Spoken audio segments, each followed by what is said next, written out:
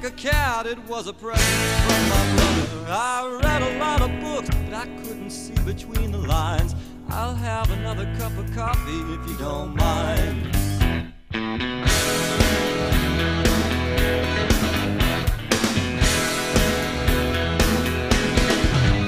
Well, her hair is as black as an alleyway. Do this, man. We're live. Good morning.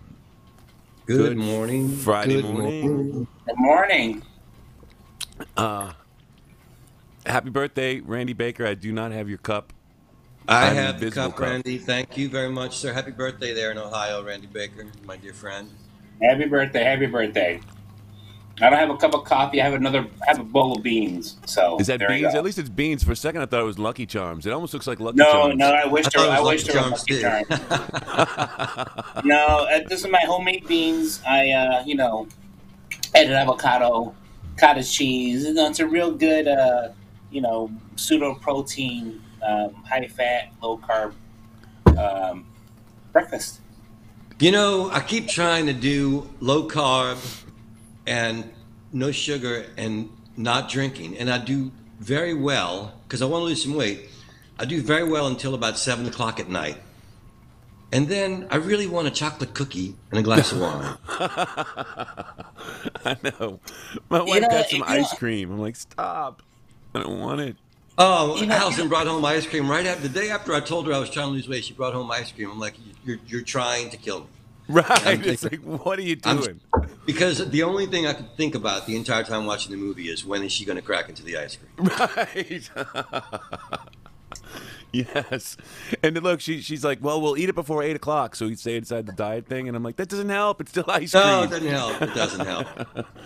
Oh, my goodness. So, not me. My friend Mark Carroll. My friend What Mark weight do Carroll. you have to lose, my friend? What weight do you have to lose? I do not see you. I've never seen you overweight. Well, everybody's got some pandemic pounds on them. And me, I'm turning 62 in November. So it's like all the things that used to be muscle, they just drop right down to my belly. I do 50 sit-ups and 25 push-ups a day. I look good for about 5 minutes afterwards, and then I watch all the muscles sag right down to the belly pouch. Yeah. If I flex, they're all there. I got like, I don't have a six-pack, but I got like a two-pack, and I got biceps. But if I unflex, the biceps just drip right down into the stomach pouch, and if I had a baby kangaroo, it would be okay. I feel like I do have a baby kangaroo sometimes. It's like, what am I doing with this baby? Two-pack. I have a keg, and that's just not working. If we're gonna start equating this in terms of beer, it's not working for me right now. It's not working for you right now. So, what are you up to today, Luis? How's Chicago? Oh gosh, man! I went out last night. I mean, went to go drop off. Went to the Renfer this past weekend. Which I can't wait to see the photos. Okay, yeah. So we got some photos, but so a friend of mine, she became like a VIP person for the Ren Fair. So she's like, hey, if you come pick me up, we could do the VIP parking. I'm like, super. The Ren Fair is up in Wisconsin. Actually, it's right on the border, right? It's right on the Illinois-Wisconsin border. So dropped her off and everything, and then a couple of days later, she's like, you still have my parking pass in your car. And I'm like, you know what? I'll take a trip up to Chicago because I'm right on the border myself from Indiana, Illinois side, right? So I'm like, I'll take a trip up to Chicago. I'm like, you know what? I'll see this at night. To take back her pass. What should have been a 40-minute drive each way. The whole trip took me 3 hours. Oh my God. Well, that's Chicago, man. That is Chicago. There's so much construction. I ran into a couple of accidents. People, and all these little things just add up. Lane closures, and you're just going. I almost welcome the Delta variant. It's like I know you're just joking, but I know what you mean. Like New Orleans traffic is crazy again. I found myself, driving into the city, just sitting in traffic, just going, man, traffic was so nice during the pandemic. You had to find something nice about the damn thing. traffic was less. It was easier to deal with. You know, I've been Yeah. flying to Chicago really for 25 years to play gigs. First with the Mouth, and then in the Mhm. 15 years since the Mouth, I've gone up there many times. And about 6 years ago, and my friend Nunu would pick me up at the airport anytime I flew to Chicago. Nunu's a great photographer, a dear friend. We would have a ball. But we would always sit in about an hour's worth of traffic to get from the airport back to wherever we were staying. And one time he was busy, you know, he's doing something, and he just says, "Look, man, take the blue line from the airport and get off at such and such a stop. You'll be 2 blocks from the apartment I have you set up in to stay." I say, "Great." So I got my guitar, got my thing, hop on the blue line. I'm down there in like 10, 15 minutes. I was like, "Nunu, why didn't you tell me this years ago? I would never have you pick me up at the airport ever again. I'll hop on the damn line, convenient as can be, sit in AC, playing chess until I get to my point of destination, and then I'll get in the car in Chicago." Well, see, Traffic that's the is thing. ungodly.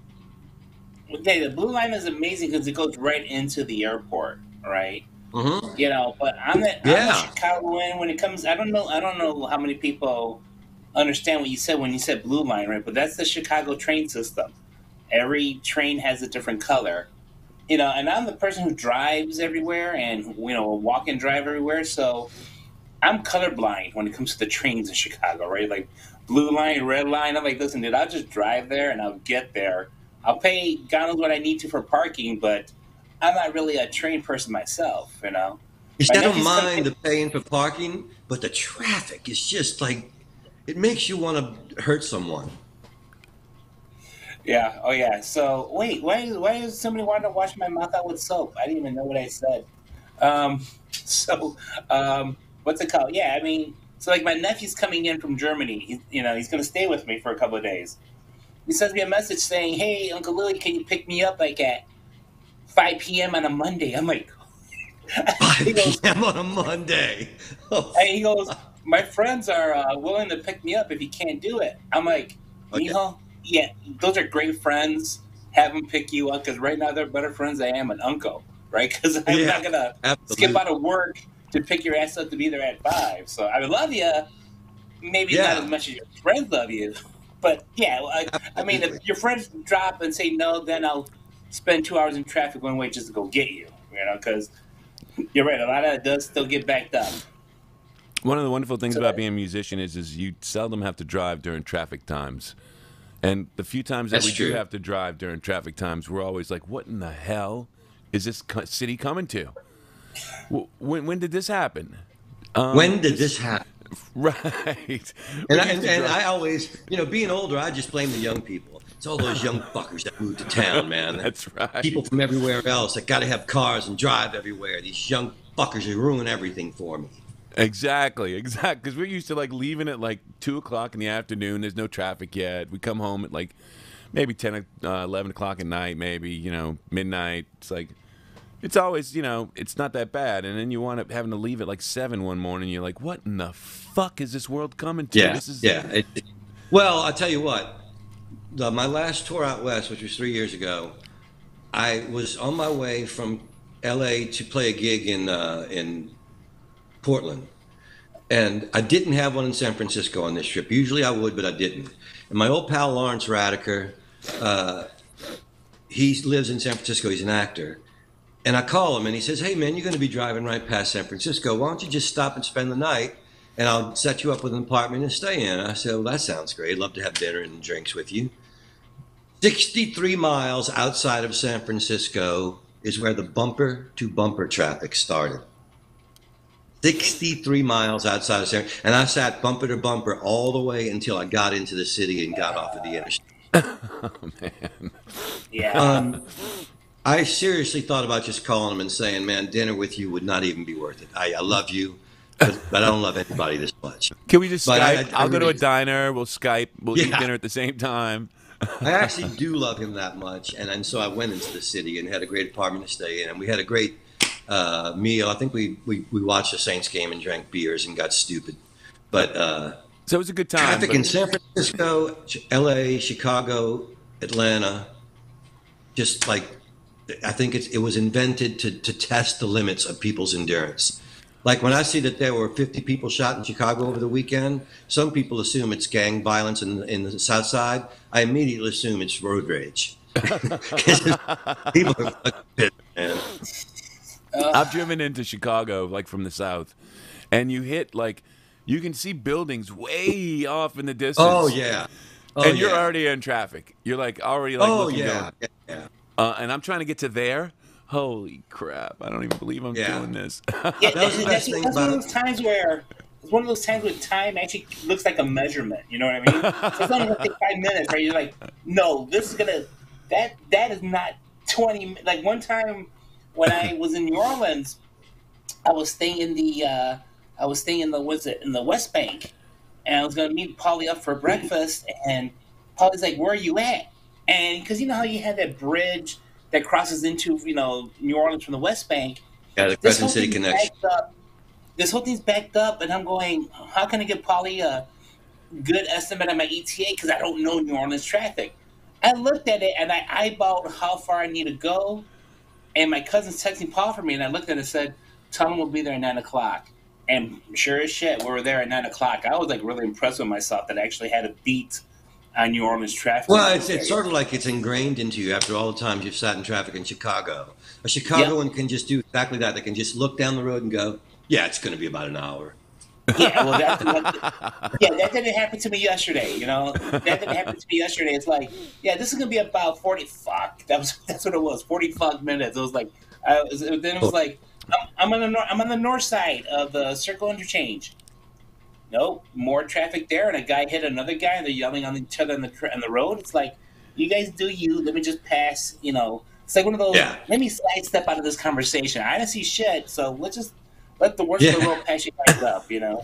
Well, So yeah, I have to ask you a question about that, right? So, let's take a real quick look at some of these photos. Now, you were going Renaissance Fair. You were going to places. Now, I've got this first one up, and I'm just curious. When you were driving, is this what you looked like when you were driving in that traffic for 40 fuck minutes? that would have been amazing. So here's my thing for that. That was me trying to get COVID ready for the Ren Fair, right? I don't have a mask. If you notice, if you look at that picture again, I don't know if I give you more than one picture. I had the blue mask under the overall. Oh, over yes. Okay, now I can see it. You see what Very I nice. mean? So I was trying to be good. I don't want. I mean, listen. If I didn't get, I hate to say it this, but like, if someone's gonna give you like a VD or something, you got to make sure she's like really worth it, right? But let's one of those where. Well put. So if I didn't get COVID from somebody, or the variant, it has to be like, work hard for it, right? I don't just want to be like in this one, walking it looks like you're even more COVID ready. So Oh there yeah, you go. so that was me testing the mask under the regular costume. Okay, so I like how Paul thinks that was a crown when he said that was a crown. That's actually from a TV show from the 80s, from a cartoon show called He-Man and the Masters of the Universe. Okay, so this is He-Man stuff. Yeah, that's not He-Man. I'm Ram-Man. All right, not exactly the name you want in prison, but it's so the name is something proud of, right? So, And here's I, a head to toe Ram Man. Nice. yeah. So I try Nice. to. So I try to keep my character. Listen, I am a man with my body, right? But so I try to pick characters that I go work around and I'll still look decent. I'm not gonna be, kind of trying to be fat Superman. Everybody's like, "Hey, you can costume what you want." I'm like, and I appreciate that, but I pick something that works well and people identify, or people understand and see. So I went with Ram Man. If you look at that picture again, all that stuff on top. I actually found some like kitty football pads and a Goodwill, and that's resting on football pads, right? So that's why that looks like so built up. Somebody thought I had a lot of It fun. looks like a medieval hazmat suit. It does. So that's why I took it to Ren Fair. I said, because I only wore it one time, and I couldn't wear it with the group that because it was a whole group of people who were dressed like Masters of the Universe, and I couldn't wear it with them because Paul Rudd had to reschedule, so I had to go for the reschedule for Paul Rudd's signing. So I was like, "Hey guys, I'm dressed as Ram Man." We took a couple pictures, and I took off. So I never really actually got a chance to wear the suit, and I'm going, what better thing that looks like a medieval costume than to take it to the Ren Fair? So Yeah. that was actually my real beta test. How is it falling apart? What do I need to improve on? Little things So like this that. is my right? favorite thing is like the way the sunglasses fit in this one. It's like it was made for those sunglasses. Yeah, sort of. It sort of was. Actually, so what happens is you start to figure, and then once you start using it, right, just like anything else, you know what kind of things you want to improve on it, right? So I actually have a Clone Wars kitty, like from the Star Wars movies, right? Like they would wear like the stormtrooper masks. I actually found a Clone Wars thing that looks like it would be a great visor for this. I would just cut it down and put it over on top of the mask, and then I'll really be COVID ready. I'll look nothing like the character, but I'll have my sunglasses. I won't need the sunglasses, and then the back of the costume, I even put the word Ram Man because people are not going to know who I am. So like, who is that? That's Ram Man. I'm telling you, try to get real practical in your uses and how you use them and so forth, right? So. Yeah, I mean, honestly, I'm trying to make an additional face piece to that front to make it just a little bit more COVID ready if I take it back. Well, here's more adventures of Ram Man. Oh yeah, that's my friend Leah. She's I mean, and the thing about these cosplayers, these things are almost like Comic Cons, right? But so everybody gets a chance to use outfits they never used before the con. She had that whole forest hair thing with the antlers. That looked pretty Right, sweet. you had her going there. You got herself. So she's like a wood sprite or something, right? Yeah. And see, but you know what I love about this picture? You have everybody around her not dressed at all, right? So she sticks out whether or not she wants. You see what I'm saying? You got this guy, covering his cry. This girl with her belly. And these cosplayers are, show up ready to go. Yeah, they don't even care, huh? Yeah. So I here we love go. that picture. This is a little bit later in the day. This seems like it's party time. Well, actually, all right. Who's that? So you could tell. So all right. So parking lots areas, they had different names for them, and one even was called the Plague. We're like, dude, can you guys think of a better name right now? We don't need a Plague parking lot. So who's that? So yeah. So we're taking pictures towards the end of the day. That was my friend Zena and her friend that she had out from California. Oh wait, don't we have to make sure their names? So hold on, let's make sure their names pop up, right? So me and her name is actually Zena Hart. So with the name like heart shape, that's pretty amazing. So I love that name. Yeah, and those two costumes, the girl in the red, she just had stuff from her mom that she put together, and it looked pretty freaking medieval, which was great. So I love this one because this is one of the few ones where you're posing with a girl who's not attractive. Hey, listen, they're all beautiful people. What's wrong with you, Mike? So what ends up happening is they. Is that a real person? Was that a real person or a statue? No. So watch. Go back to it. They have what they call like the throne room, almost, right? They have it's like it looks like a little gazebo, and they have about 6 different stages, and you can sit down with different kind of thrones, and that's that's actually you can sit down in her pot. Nice. So, nice. Yeah, so that's what we do there. And so we got must be another friend of yours. Sarah. Okay, yeah. So actually, that's my friend's sister. That was my first time meeting her. That was her first time at the Ren Fair, both of them. So nice. they had gone down. They drove in from Green Bay. Okay, so I'm like, come on down to be fun. They'll be like, okay. So they get there before me. And I said, you know what? I'm suffering through traffic again for Chicago. It's supposed to be an hour drive. It took me 2 hours and 15 minutes. And I get there, and I'm like, how long have you guys been waiting for? Like, 30 minutes. They're being real nice. There's like 30 minutes. And I'm like, cool costumes. When do you guys buy these? She goes, just right now. Wait a second. For those 30 minutes that you claimed that you were waiting for me, you went shopping here because they have a lot of shops there at the Ren Fair. You went shopping at the Ren Fair. You bought yourself a Renaissance costume, changed in and out of it, put stuff away in the lockers, and all that happened for 30 minutes. I'm like, man, I felt really inefficient. I'm like, jeez, It took me 30 minutes just to put on that costume itself. I was like, wow, this is. They were really good. They bought costumes there, and they had a blast. And so the thing to get at the Ren Fair are the turkey legs. So there you go. The calzones, coffee. This must be the. It's Yeah, funny, Luis, when Mike popped up that picture, the turkey yeah. leg wasn't the thing I noticed. What you notice? The gorgeous girl you're standing with, Well, Zena's a very attractive friend of mine. And she's and how you in a costumes always attracts beautiful women, beautiful young women at that. Oh wait, here you go. He's not even in costume here. He's just You there. remember Jamie? Remember Jamie, right? Of course, I remember Jamie. She's unforgettable. That's Jamie right there. So that was actually towards the end of the day. She was with her flock, and you could tell at the end of the day because I even had the armor off. I was just done. So the best thing about the armor being like football pads.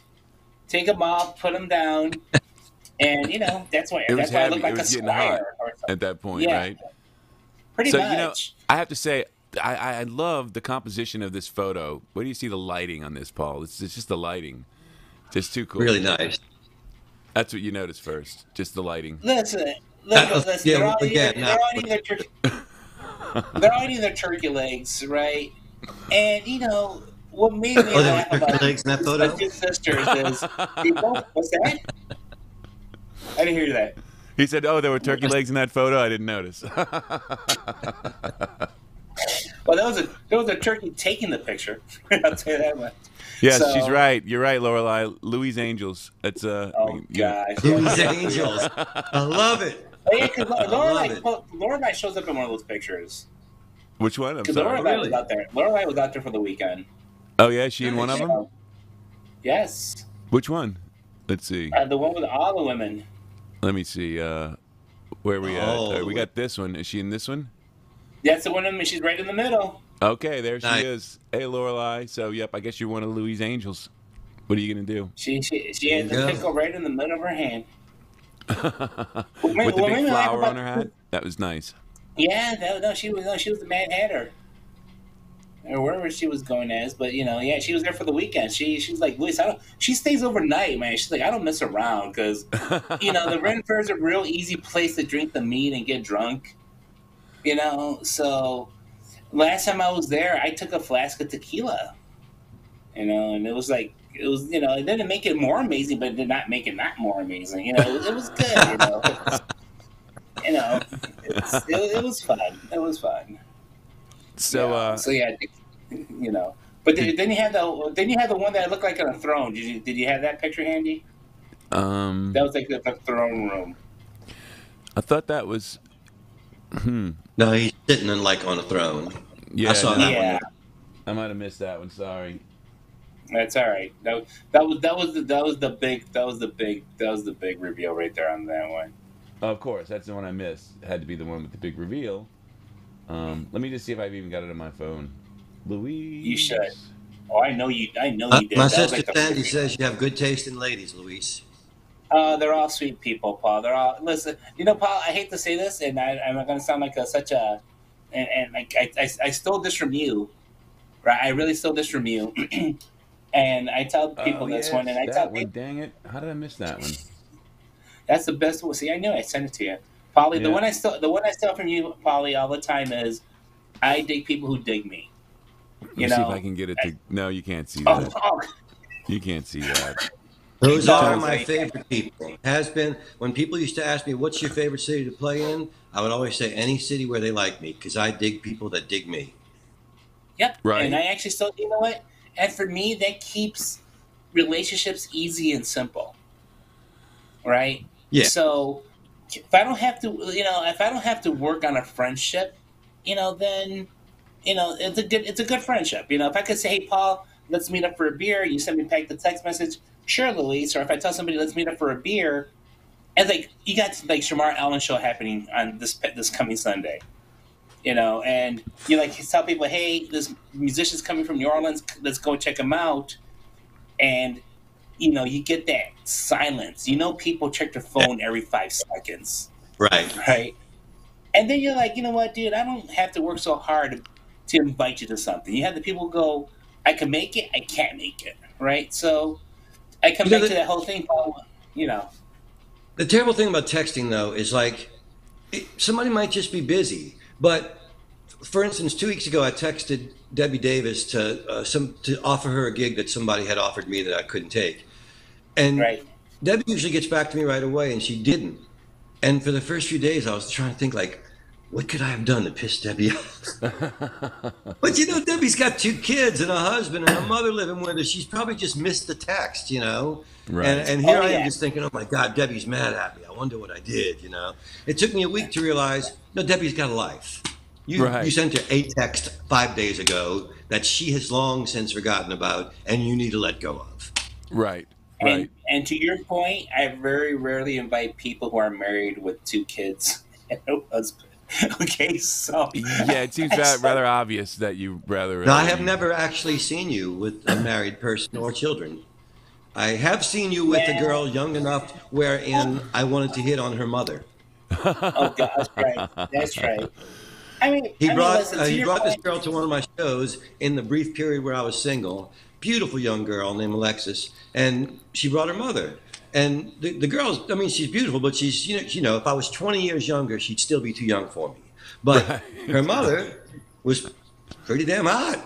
I was like, wonder if dude, Louise's friend would mind if I bought her mother a drink. her mother got hotter. Actually, she got into that whole noon weight loss thing, and she took off 20 pounds. I said, "From where?" And when I saw her, I was like, "Okay." I mean, not that anything was wrong with her before, but she felt better. She felt happier. I'm like, "You go, lady." Hey, man, feeling better is the whole thing, right? Exactly. So yeah, I remember. Yeah, like I said, I very rarely invite out married people unless they're like, "Dude, I need to get away from this. I need to, just had a kid." I mean, a friend of mine who's like one of my normal crawfish people, right? She's married, but when they have the crawfish things at Tubes, she's always there, right? She's always there.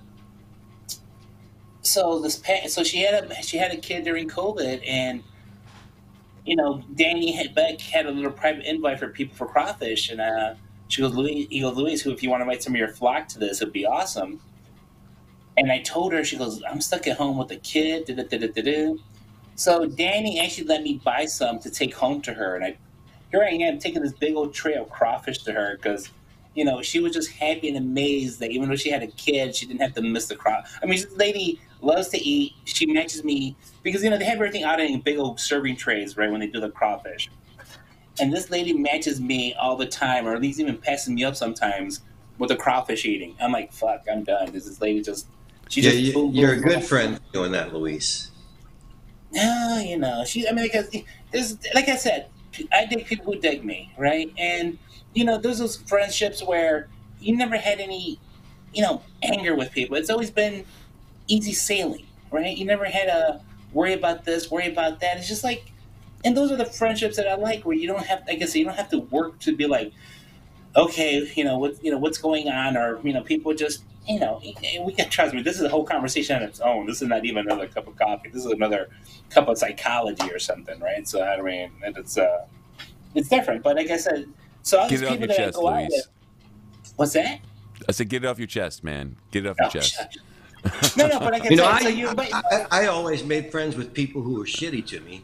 Those were my favorite people because I was raised with beatings and abuse. So the woman I married abused me just like my mom. I want a girl just like the girl that married dear old dad.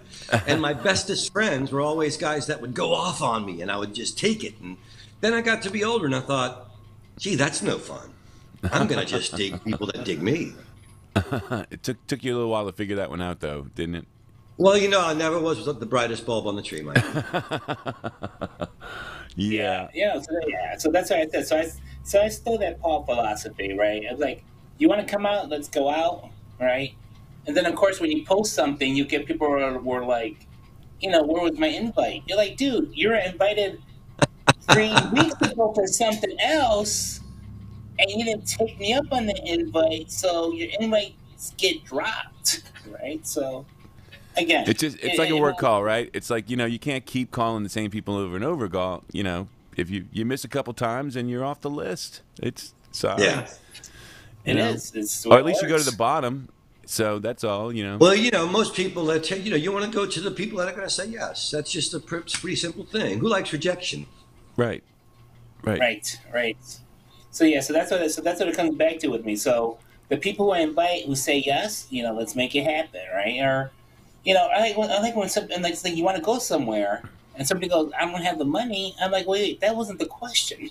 Okay, you don't have the money. If it's going to a concert and you really want to go, but if it works with me spotting you something, I have no problem spotting you. Shit, if it means you're having for a good time, and if it was worth that $20 or that $30, whatever it was that we were going to go see, and we're having a good time, the memory was much more valuable to me than the $30.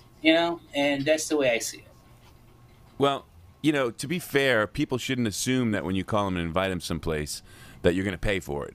Should they? That's Or true. maybe they should. No, that's They true. sh- No, that's true. No, I'm not saying I'll pay for it, but I mean, if you present it to me, it's like some people who live in Chicago who don't have a car who want to go to a run fair, but they're getting up there, and it's cool that they're not assuming that you're going to drive them, right. right? They'll be like, dude, I don't have a car to get up there. It's like, dude, you're on my way. I can take you. Right? It's not like it's not like you live out in freaking Joliet or somewhere where I have to like take the And this is long him way being around. modest. This is him being What's that? modest because Louis, that's you being modest because you've given me rides. And when he says if it's not out of my way, he means if it's not beyond a 60-mile radius out of my way. He will drive 60 miles out of it. Like, hey, Paul, do you need a ride to the gig? I'm like, Luis, you're in Hammond on that side, and I'm going to Joliet on the north side. He's like, oh, man, it's not a long drive. And one of my friends, after I hung up, was like, it's a long drive. Your friend really likes you. He could have gotten to Joliet in 15 minutes without you. Now it's going to be an hour and 15 minutes. Well, it depends on the situation, and sometimes You're a good friend.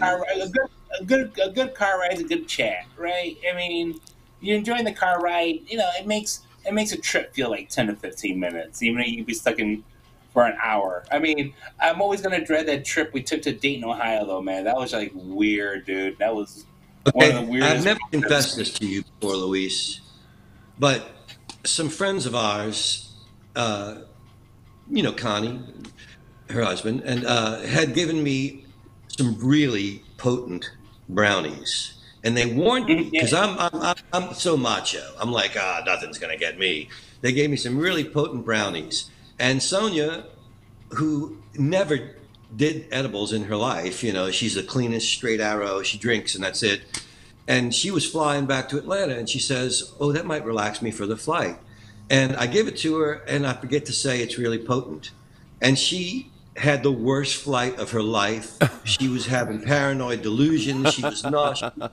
And I found that out later because I got in the pony, and the sun's down, and at first I'm just feeling great, man. I go into this thing, and the high hits me, and I'm like, yeah, this is great. And then the sun starts baking that shit into my brains, and the potency of the thing was way beyond anything I'd ever had. Next thing I know, I'm just stretched out in Luis's car, melting in the sun, about to throw up, perspiring. And Luis is like, man, what happened to you? And I don't want to tell him I ate a brownie, So I'm just like, I don't know, Luis, I'm on this medication that's got me. I don't know, man.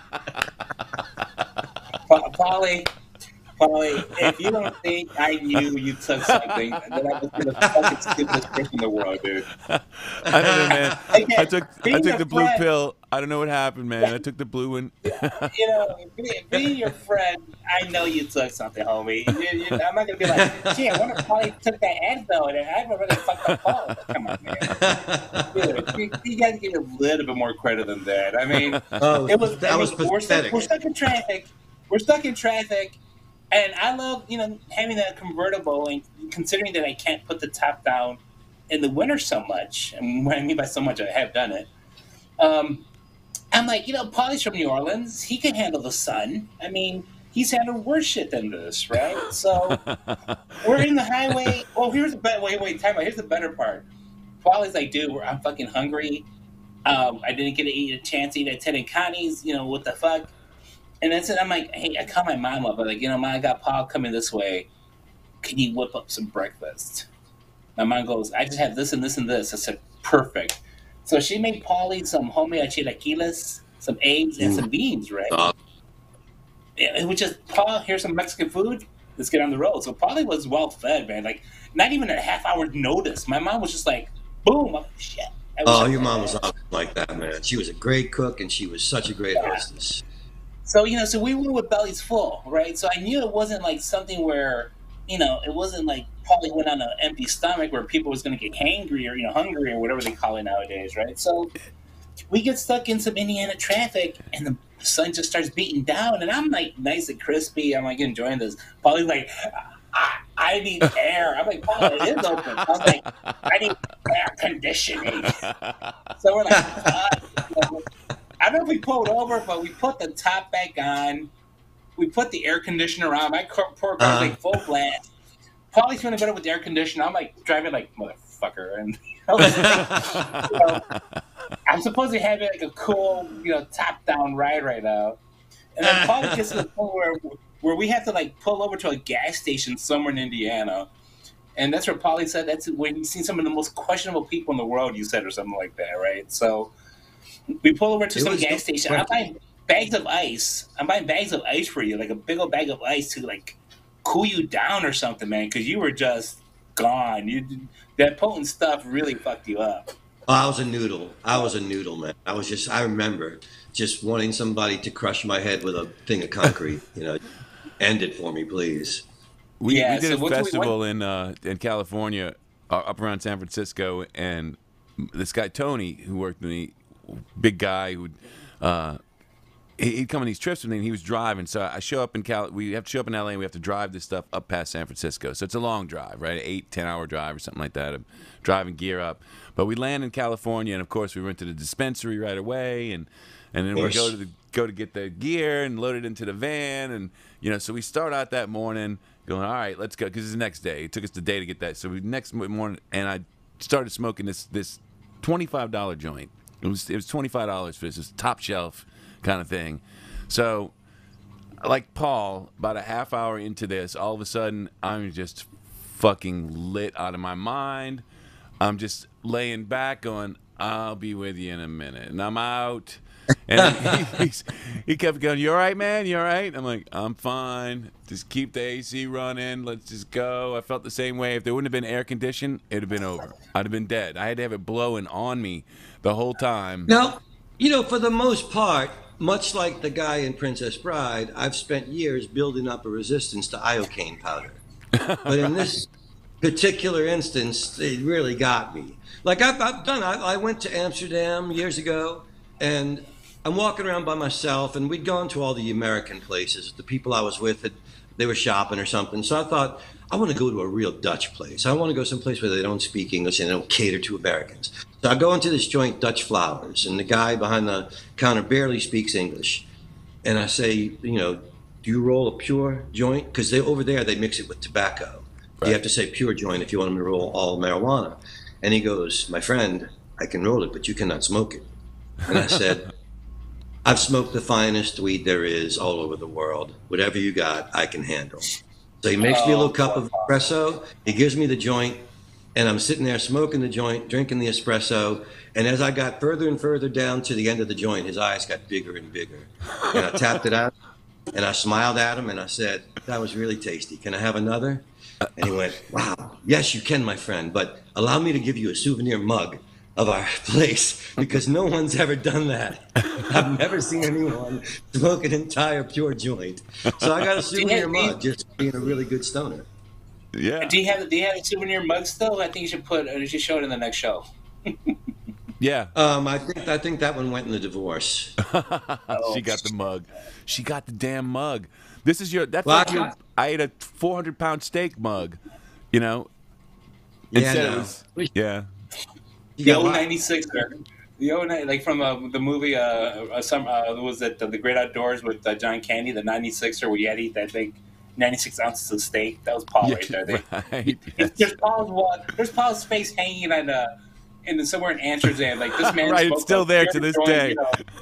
Yeah, this guy came in and smoked 2 joints, 2 pure joints. Yes. One for each joint. One for each joint. You know. We're gonna have to go. We're gonna have to go there one day. Mike can say, "We know Paul Sanchez," and be like, you know, it's like, you know. And they'll be like, can you smoke? Well, can you smoke too? That's what they'd be saying. Yeah, Louise. They'd be like, can you do? I do did. You have I've never smoked it, man. But you know, like I said, whoever does it, that's fine. I have no problem with it. You know. Obviously, you'll give him a neighbor ride. does it. We need you to give us rides. Yeah, he's my DD. When I'm in Chicago, you know, Luis is the DD. And I love the Tin Men when the Tin Men come to town, or like when we go up to Oshkosh, you know, they rent like a van, and you're walking by, and that van, you think there was like a fire inside. You don't see who's in there. You just see like silhouettes because of the smoke. And I ain't gonna say which musician, but as I'm passing by, he rolls down the window. He's like, "Do you want some?" I'm like, "We're good." You know, I just enjoy seeing everybody in this little incubator. My friend Philip Gusman just texted in. She got the mug. Is that a possible name for another song? And it would be Philly if I had fans that would tolerate a song full of profanities. The mug, the fucking 2-story house, a little piece of my ass. She even took the hair gel that keeps your hair from like getting all curly and shit. I'm sure. Oh yeah. Did you get your hair cut? I can't tell. I got my hair cut for a commercial I thought I had next week, and then the agency went with another fucking piece of shit. Yeah, I didn't get the commercial. But I got a really clean look, so what the hell? You know, acting is almost as bad as being a musician as far as, you know, it might even be worse than being I gotta a musician. say, at least with being a musician, you get the gig and you show up and they give you some money. Sometimes it's not great money, but you get some money. The thing about being an actor is you have to audition, which in case anybody doesn't know, is fucking work. You have to memorize shit, and it's free. Nobody's paying you for this. It took me a long time to get used to that, man. My friend Carl Palmer is a wonderful actor, and I went to him after a few. I'm like, dude, no, what is this audition bullshit? I got a picture. They've seen me in other things. They've seen me on Treme. Can't they make up their minds? Why do you have to? It's free. And he's like, oh man, I love auditioning. I get to hone my craft. I'm like, I hone my craft every day at home, and I don't need to hone it in front of people so they can tell me no. More fucking rejection in my life. Just what I was looking for. Not to mention showing up and there's like a room full of guys and you're like, wait a second, I had an appointment at 9. What the fuck is going on here? Well, like, bye, I saw 10 guys.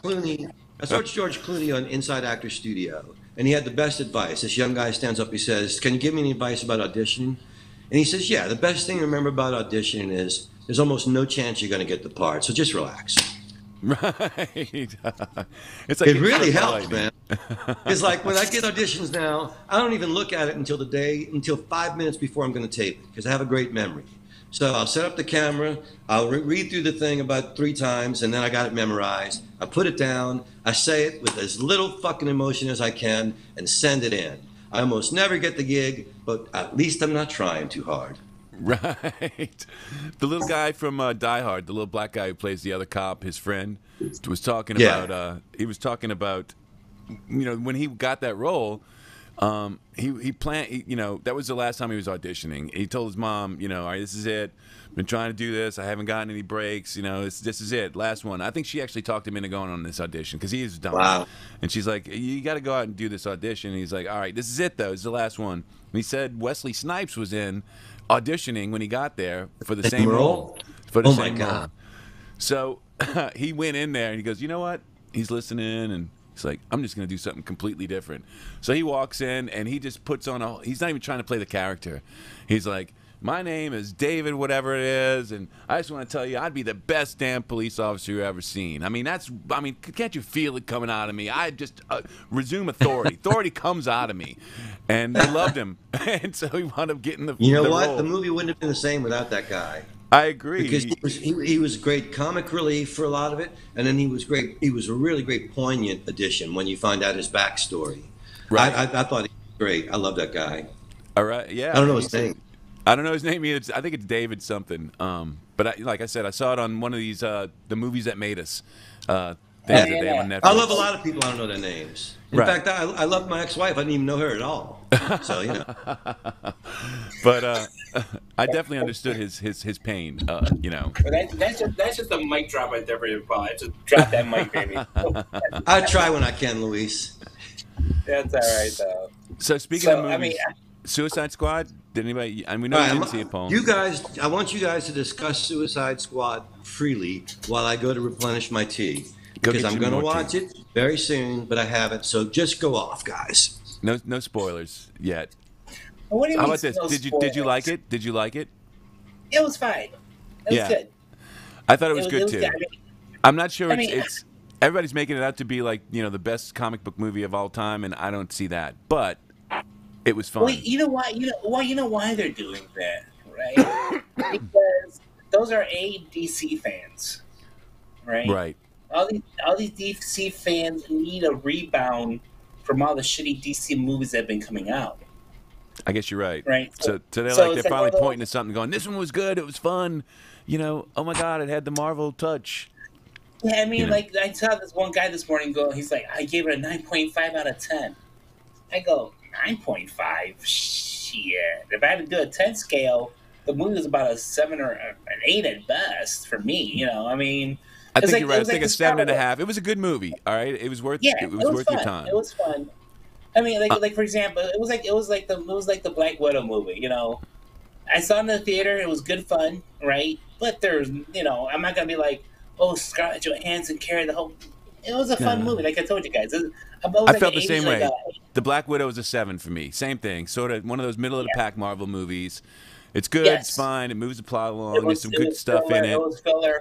Yes. It was, it was like somebody grabbed the comic book and they made it into a movie. It was a standalone issue, done. It wasn't linked to anything else. Right. You have this one, James Gunn, pretty much I read this one article where DC said, let James Gunn do what the hell he wants. I mean, it was a shot at Marvel. They did let him do what he wants. You could tell. Yeah. It was a shot at DC for letting him go. Right? I mean, it was a shot at Marvel for letting him go after that one little tweet that he posted 10 years ago, right? That was Alan Horn, and he's been, they went after Alan Horn after all of that. I think he eventually lost his job over all of that nonsense. But yeah, so I mean, so it was, so I don't know if you ever remember this one movie with Rainn Wilson called Super.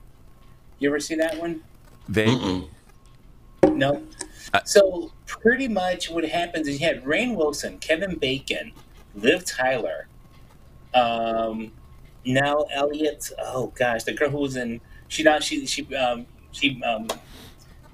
Elliot Page now. Ellen Page made this one movie where Kevin Bacon pretty much kidnaps Rainn Wilson's wife, and Rainn Wilson decides to become like a superhero to rescue her from Kevin Bacon. And Kevin Bacon has her doped up on drugs and everything, and when it's time for him to rescue her, she doesn't want to go with him. Right, his own wife doesn't want to go with him. Right, so, and that was a James Gunn movie. So, it's called Super? And the reason I bring that up was that, yeah.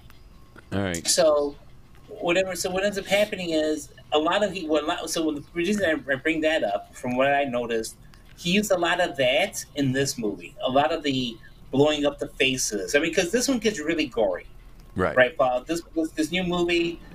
People are losing their arms. People are getting shot in the face. I mean, he's not apologetic for anything. He's really, I see blood splatter everywhere. Is this the same guy that did the Deadpool movies, by the way? No. Because I gotta say, I love Deadpool. I love Deadpool because he's hilarious in the role. But man, it's bloody. I mean, this is bloody. This would be a harder R. This is much bloodier. Well, I don't know if it's more bloody than like Deadpool. Remember, they ripped Deadpool in half and stuff. I mean, it really gets. Yeah, but I mean, when does anybody kill anybody's? Does anybody kill anybody's puppy? Because I can forgive it if they kill the puppy. No, but they do kill a bird. That's close enough. They kill a starfish. And they kill a starfish. All right, they're killing innocent starfish and birds. Okay, then they deserve what they get. Yeah, oh yeah, they're villains. Look, don't. Yeah, These they're aren't villains. anti-heroes. These are villains. These guys are villains, and they prove it often. Um, the thing is, And of like, course, I thought Guardians of the Galaxy was actually a better movie, right? I mean, that's probably still gosh, going to yeah. go down as I love that movie. Gunn's greatest achievement is probably still going to be Guardians of the Galaxy Volume 1. Like, Oh, he The did thing that. about Guardians- That was a Yeah. great movie. Yeah. he did both of them, both Guardians of the You know Galaxies. what the I love best them thing, the both. best thing about the thing about that Guardians of the Galaxy movie, that first one, it's almost like if you, I mean, people are gonna get mad at me, but it's almost like a modern day Star Wars, right? It I is. mean, the movie could have stood alone. You didn't With need to know Harrison what happened. Ford, like Indiana Jones as the, I mean, he knew he was going after Indiana Jones type vibe with Star-Lord. That was kind of that's Yeah. what Oh yeah. that was the he character stole arc. a lot. Yeah. He stole a lot, but people appreciated it. It wasn't just lip service. People got the whole, like, again, the beginning of the Raiders of the Lost Ark when he has to rescue the little golden head thing. He did the same thing with the ball. So I mean, he did it very well, and it's one of the few movies, if you think about it, where they nicely incorporate the music into the movie, Yes. right? Yes. So Yeah, And, dude, and- just and the look, background. he's got a history of that, and he tries to do it in this one, but the songs that he used weren't quite. I mean, the No. songs that he used in Guardians of the Galaxy are just iconic Yeah. songs, and on this one, Yeah. he just didn't have. They just didn't have the songs, right? I mean, you notice that too, though, right, Luis? I mean, he definitely has his needle drops all through the whole damn thing. Right, but he does. a lot of punk rock and different things. There's a few songs in there that you're gonna go, oh yeah, I love that. Like the People Who Died stuff. He does that one, and Oh, nice. it opens up Yeah. with Folsom Prison Blues. So he's got a few of them in Great. there. But then Yeah. he also digs into the ones that you're like, all right, I don't know where this is coming from. It's barely cool. So he had a bunch of that going on too.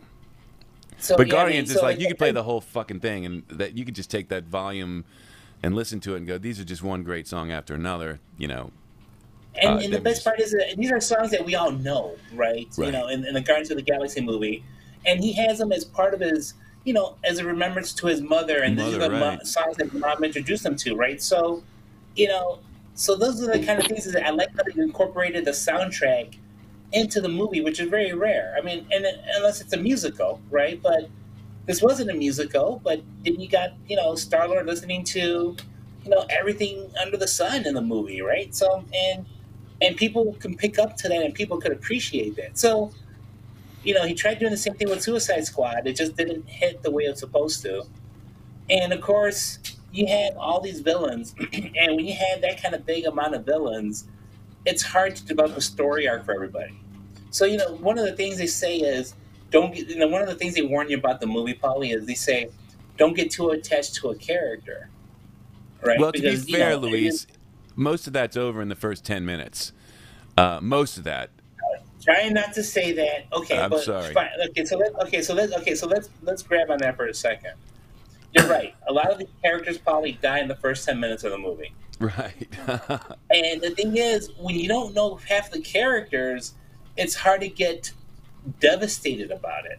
Right. Yeah, I don't think I don't think that was really the point. Obviously, you know what I mean. Oh, obviously, You know. but again, it quote unquote, it hurts more when you got to know the character throughout the movie. Right. And there's a Right. little bit of So- that going on too. I mean, he's not shy about nobody's safe in this movie. Like, Right. So, just like, go it's- into it but it's, knowing anybody can get killed. Somebody you like, looks like the hero, he could definitely die before the end of the movie. I'll leave you that. It's like nobody's Right. safe. Nobody's So safe. I mean, here's one spoiler, right? They killed off Captain Boomerang, who was in the first Suicide Squad. But they did it Right. in the first, like, before the fucking credits finished. He's dead. Right. So Yeah. just saying. So what does that tell you, though? I mean, from everybody who died, he was the one that was most surprised because he's the one that you already had a character arc behind. right. Right? You already knew some of his story from the previous movie. And you're like, oh shit, they killed off one of the most established characters already. He got killed. And I hate to say this, but you start to see all these guys who were in Marvel movies now in DC movies, and vice versa. Right. And you just Idris Elba. Right? Yeah, he was in the Thor movies. Right. Roker was in the Thor movies. You see all the people that James Gunn used from Marvel, he brought everybody and gave them a new job, and that's fine. But I'm over here trying to suspend the fact that these guys were in another Marvel movie. Now, So that's I read an article yesterday, and I know you guys are going to know more about this than me, but the new Spider-Man movie's coming out, and they're going to use the multiverse that they've now established with the Loki series. And is it true that it's going to have both Tobey Maguire, Andrew Garfield, and the guys playing Spider-Man now, and they're going to use Michael Keaton as Batman? I mean, I can't wait to see this movie. Yeah, no, it's supposed to be but Michael Keaton's not in that movie. Michael Keaton's not in that the Flash movie. In the Flash movie. The Flash movie. And he's going to be DC. an old Batman? Yep. Yeah, they're doing Flashpoint. Yeah, they're doing like multiple multiverse. Yeah. Yeah.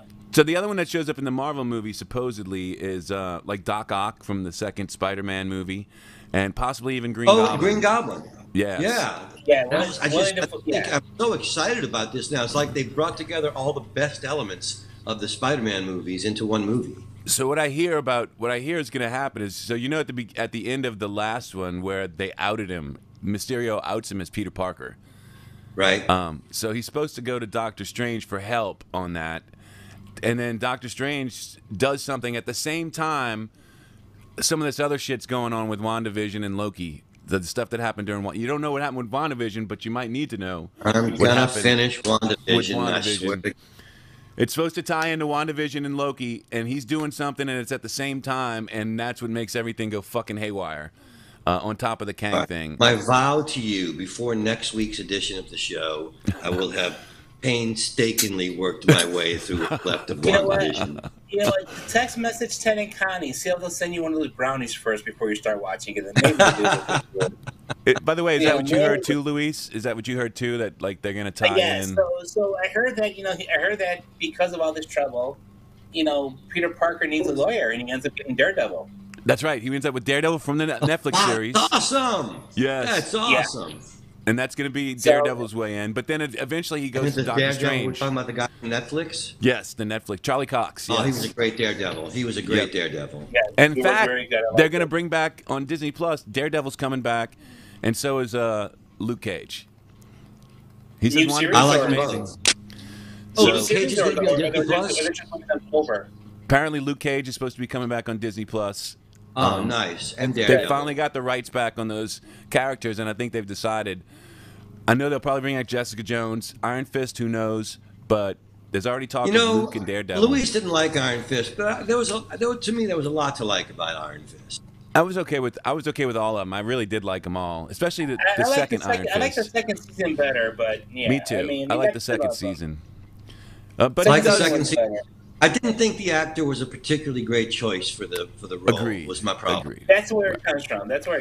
Because he's a Game of Thrones alumni, right? So that's why he got the role. Because he was at the time it was Game of Thrones, and he was all he played the Dornish prince. Oh yeah, you're better than I am. Not Dornish prince, the prince of the girl that winds up marrying King Robert's brother. Yeah, it's one of those guys. Yeah, he was one of those guys that got killed off. Yeah. So so I actually read this one article where somebody from Inside Marvel said, "Here goes the whole article. What's going to happen in the movie?" But of course, Marvel has a lot of scripts laying around on purpose, right? So read what you want, believe what you want. And that may be the script they're using. Right. That may not be the script they're using. Right. Right. Well, I do know that they had trouble getting Toby to sign on for a while, and finally, really, did he want to do it? He held out for either more money or something. I don't know. What's he doing nowadays? He claimed he had retired. He claimed he's retired. Now he's coming out of retirement. Well, he retired because he had shit for jobs. That's what he had. By the way, I didn't see Toby. Did anybody ever see that movie about the card players or whatever? Yeah, that was a good movie. Right. The girl Can't think of the name of it. Jessica Chastain, right? Jessica Chastain, yes. So her high roller guy was supposed to be Tobey Maguire, the actor guy. You knew that from the original biography. Names weren't named, but it was highly the character based on. Yes, the Tobey Maguire. He was a big-time gambler. He loved just ripping people apart. He was a good card player and really loved fucking people up. He enjoyed that more than the money, You know, to him, just ruining people was more. And to see Tobey Maguire that way, really, you know, it's very, it's crazy, right? I mean, he's just such Mr. You know, he's fucking Ron Right. Howard. You know, he looks I like All Ron right. Howard. I did And- not like Tobey Maguire. He was such a crappy Spider-Man. Sam Raimi's movie saved him. You know, the thing about Spider-Man, he one time Wolverine told him, he goes, "Don't you ever stop making jokes." And Spider-Man said, "Listen, if I wasn't making jokes, I'd be crying." You know, that's Spider-Man. You know, that's why, you know, Peter Parker lets his hair down, so to speak, when he's Spider-Man. That's where he's really himself. But he's also So, a smart ass. Tobey- I mean, it's the intention. He's supposed Yeah, to be a this smart ass. this latest kid is the best one. He's the best Spider-Man. Yeah, ever. he is. Oh, yeah, Yeah. better. Much, much better. I mean, I don't like that he's always calling everybody sir. You know, Spider-Man is his own guy, and Spider-Man eventually realizes that he's just as, you know, bad as everybody else. But this one, he always plays second citizen to everybody, and I don't really like that. The character needs to be like, I'm Spider-Man. You know, I'm your neighbor friendly Spider-Man, but I just don't like, oh, Mr. Stark, Mr. Dude. Well, what the fuck? because he was a teenager and he's playing with adults, and so he I is. get it, but I'll be honest with you, Spider-Man could beat up so many people. You know what I mean? He could take Iron Man. He could Well, I match mean, Iron Man. but the thing is like, it's not like they I don't shy think away from Spider-Man that. could take. Let's just stop there. I don't think Spider-Man could take Iron Man. I think All he right, went listen. too far. Wait, there's a scene in Infinity War where Spider-Man walks up and that big giant thing is trying to punch Tony Stark and crush him, and Spider-Man just grabs his arm like it's nothing and goes, "Hey, Mr. Stark, what's going on now?" He's literally the strongest guy out of all those guys. He's stronger than Iron Man with his Iron Man suit. He's like supposed to according to the comics, Right. he's like 800 times. Has to do with a spider's strength, blah blah blah. 800 Yes, times a yeah. normal man. So he's literally one of the strongest. I mean, he's not stronger than Captain Marvel or anything, but he's but- crazy strong. He is crazy strong.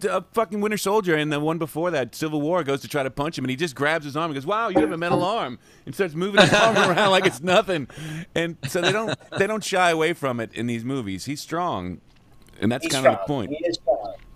But yeah, so one of the other things that I heard that's going to happen in the would-be movie, so I just spoke from what I read, right, is eventually Mary Jane dies on him. MJ dies on him. Oh, no kidding. So they're gonna go Oh. there. And he manages to bring her back, but when he brings her back, she has no memory of who he is. Huh. Oh. You know? So that's further in the future, I'm assuming, or is this in the next So movie? that's supposed to happen in this next movie. Interesting. Wow.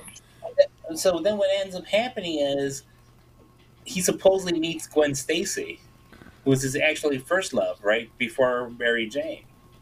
Mark's right. It's his So- humility that makes him a great character because he also gets his Yes. ass kicked all the time. As strong as he is, Yes. he's constantly getting his ass kicked. Oh, but he's a scrapper. He's a He's a scrapper. scrapper. Whether or not they want, he's definitely a scrapper.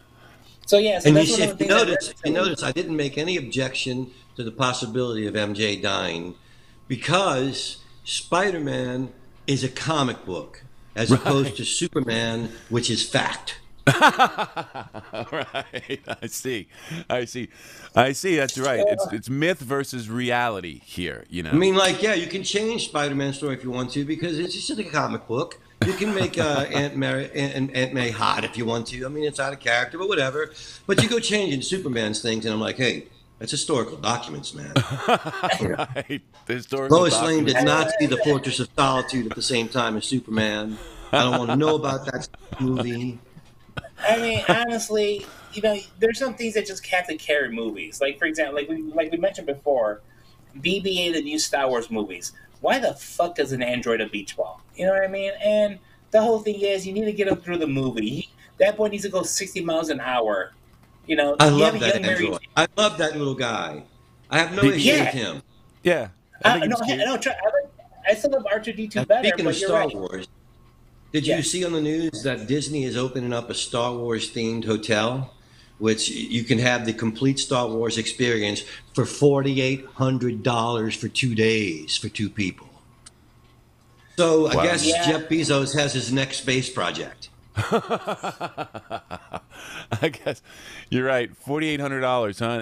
And they put you like the whole time. You're never out of Star Wars, huh? They should Yeah, change their motto to the happiest place in the world if you got money. Right, for the rich people. For $4,800, you could probably like redo your own room to make it look like the Millennium Falcon. You know, Right? That's what I'm saying. Yeah, it's Yeah, like come over. It's a hang out down in the payment on a cantina. car or a house or something. That's for sure. Yeah. Anyway, my $4,800. spidey sense is tingling, and it's telling me that we're over time. Yeah, we're over, and I got stuff to do today. I'm sure everybody's. Paul's got auditions. Yeah, I'm working. So just remember, what happens on Wednesday is the new Marvel What If cartoons that are coming out on Disney Plus. I know they're cartoons, Okay. Polly, but they're going to give you like different stories. Like, what if Black Panther was Star-Lord, Star-Lord? T'Challa. I'm in. I'll watch it. I'll watch it, and we'll talk about it So next give it a week. try. Let's see what they do. All right, gentlemen. All right. You guys have a good one. Say goodbye to everybody. Yes. Have a nice weekend. And see Shamar, I'll tell him you said hello on Yes, Sunday. please do. Tell Shamar we Yeah, said please hey. tell Shamar hello. I'm Get the people out. going to tell him to get on the show. All right, so I'm going Yes. to try to plug this. Like, Shamar, you got to get on the show. It probably hasn't invited you already. I don't care if it's at 9:00 a.m. I You want gotta him to come come out on the to show, but I figure he's too busy right now because he's on tour. He is, but what's 20 minutes, man? All right. All Well, right, you guys. ask him, and then let me know when you've asked him, and then I'll text him and say, "Luis told me you said you'd be on the show." Sunday night. Oh yeah, I'll shit. I don't care, dude. Listen, Paul. If you need to put my name through dirt to get you through the day, I'm okay with that, man. I don't give a shit. I love that about you, man. I've been doing it for years. I haven't told you before, but I've been doing it for years. Hey, I'm still JC, I wish alive. I had an explosion because I would do the Alderaan experience for you. Because you're right, that would probably be a shitty one to go, hey, we just got here and your hotel blows up, 3 minutes into the stay. So, we took the Alderaan experience. Hey, listen. All right, guys. If there's a slave Leia waiting for me in the room, let's go. That's all I All gotta right, say. yeah, that's I'm right. just kidding. I'm kidding. Louis I'm Angels kidding. are waiting for him in the room, and then the Alderaan experience blows the whole place They're up. not Louis Angels. They're not Louis Angels. You guys gonna get me in trouble with all my friends. Like, I saw that show. Where you're fucking shit. I never said it. You can blame it on Lorelai. She's the one who got you in And trouble. I'm blaming this one on Paulie, just in case. So I'll Well, give it's tough Paulie shit to take credit. it, man. Fucking musicians, man, always making this shit the way they go, the way they want to. Right. I was just presenting pictures. Right. I was trying to show you guys off, and of course, musicians, gross.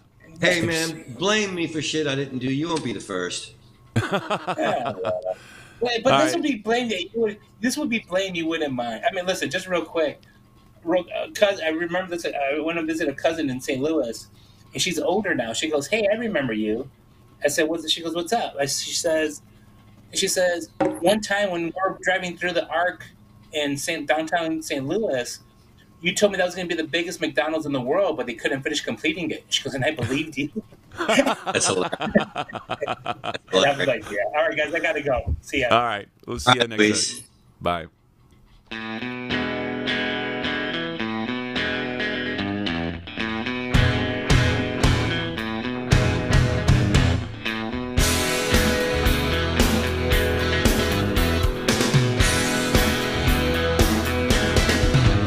Well, I used to keep my money in a cookie jar. It was shaped like a cat, it was a present from my brother. I read a lot of books, but I couldn't see between the lines. I'll have another cup of coffee if you don't mind.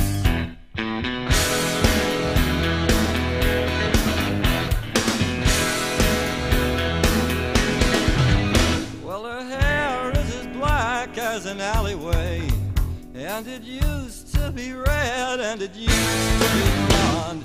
Truth is, her hair changes color all the time. I'll have another cup of coffee if you don't mind.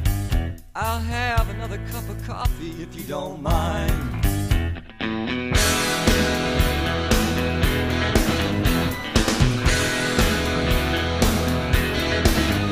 Well, I'm staring at her shoulder, but it's not what I see when I hear two fellas fighting in the booth across from me. So I wipe away the ashes from an empty counter seat, and I wished I wasn't homesick. I wish I was asleep.